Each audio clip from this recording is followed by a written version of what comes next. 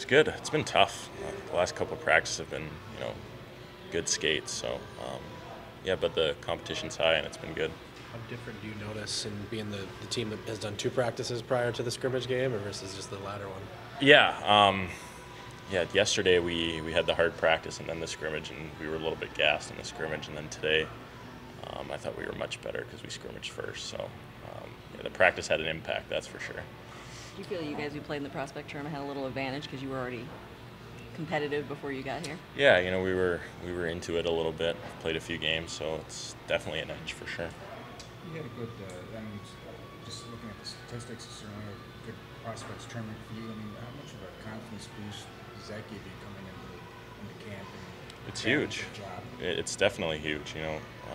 You want to get your confidence up before camp, and prospects tournament's a great way to do that. And I thought I played well, so it was definitely big. Veronica, looked like you had some good chemistry as you guys were doing the 5-on-5 today. I mean, what do you like about playing with him? It's fun. He's obviously an offensive guy, a good skater, and yeah, it's fun playing with him. We move the puck a lot and work off each other.